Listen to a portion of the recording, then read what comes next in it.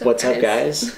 Welcome to story time. Well, it's actually beer and wine in story time. It's boozy story time. It's boozy story time. You heard it. All right. We are talking about how I burned my Cherokee. It was actually my first Cherokee right here. Was it your first? This was my first Cherokee I ever bought. That was the first one, yeah. So the first Jeep I ever got into as far as like the whole Jeeping world. Literally, I bought this thing. It had 106,000 miles on it. At the time, I had no idea what I had. It was a 91, I think. Anyways, I paid, I think, 2,000 bucks for it. It was super clean. It was a Pioneer. And I literally thought the thing was indestructible. And we went snow wheeling. I bought it. It was in such good shape. It was old one? Mint. I mean, like, for the year. I'm so upset that you did burn that one. Well, I didn't, like, purposely burn it. Anyways, bought the thing, like, a few months prior, and it burned to the ground December 24th, Christmas Eve. And I probably bought it in, like, October. It was, like, my birthday present or something. And we did so much snow wheeling. We lived in Colorado, and I was bone stock. I mean, no lift, no nothing. And we took that thing, me and my friends, everywhere. And we rallied that thing, and it got me. I never got stuck in it, ever. I feel like everyone else got stuck. Yeah, it was awesome. It was like the coolest Jeep, and that's what got me into Jeeping. It was like the coolest damn Jeep. So anyways, let's get to the story. So one day, Christmas Eve, her family was here. Well, it was just... No, it was your brother Thad. Yeah, her brother was here, and my brother was visiting for the holidays. And I had both my dogs. No, we only had, anyways, both the dogs. I'm like, let's go for a quick drive out behind my dad's house, because he had like all open land behind him, BLM and National Forest. So we went out just for like 3 miles back and played in the snow, and I was like just ripping this thing, like having a blast. And I got stuck in a weird spot on top of a hill, and I was like, no way we're getting out of this. I'm not walking back.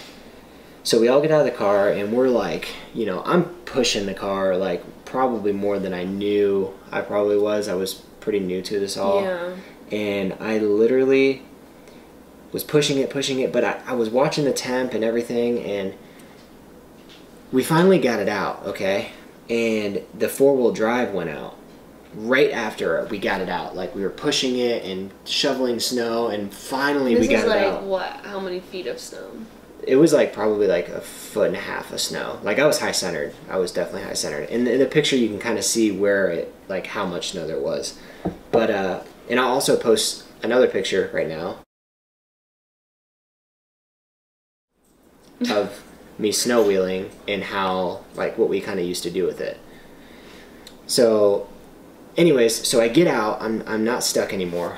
And the car dies. And instantly my temp gauge just blows over and it starts smoking.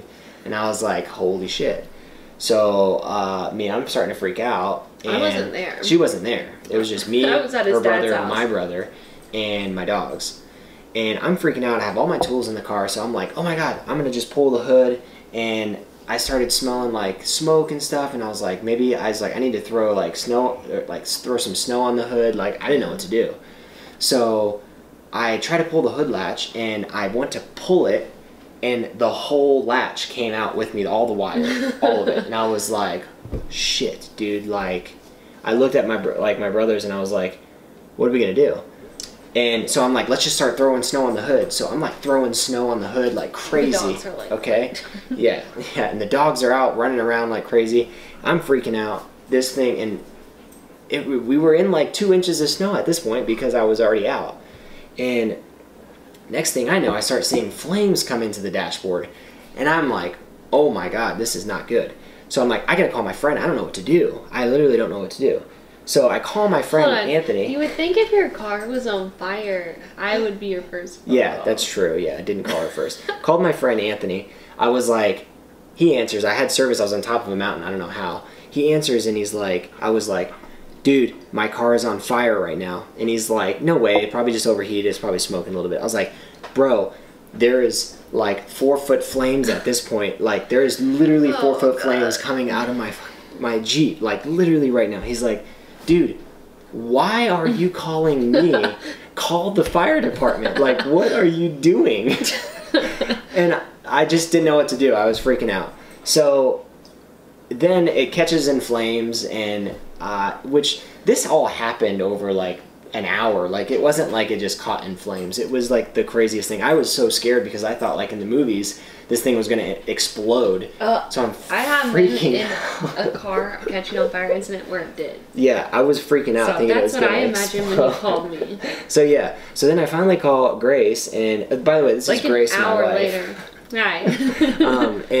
So I finally call her, and the fire department comes out. No, this is Clinton. So we caught the Jeep on fire, but like everything's fine, and I'm freaking out like it just happened. Yeah. And it didn't just happen. It was like an hour ago, and you're like, no, everything's fine. Like the fire department's here. Like blah blah blah. Yeah. And I'm like, why am I just hearing about that? Yeah. So then. But you did tell me. Yeah. So then the next day, my brother was visiting from Denver. And he like only had one. He had exams he had to go back to. He had one set of keys he left in his.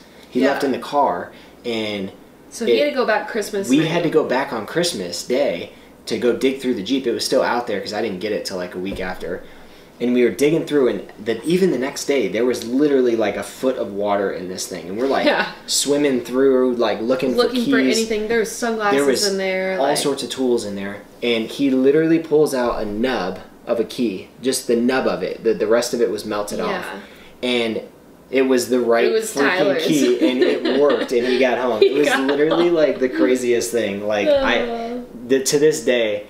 So the reason why it caught on fire, I think, obviously for one, I pushed it too hard and it overheated. That's obviously a fact. But when I bought it, always does. I had noticed that whoever had it before me had wired some kind of switch or something for lights. I don't know what it was for. It was like a wire. They just literally set the wire right on top of the motor. Yeah. And I just had only had it for like a month, and I was going to fix it, and I just never got to it. And I'm pretty sure that when it overheated, it caught that on fire, which caught the rest of the Jeep on fire, because obviously it's not super common.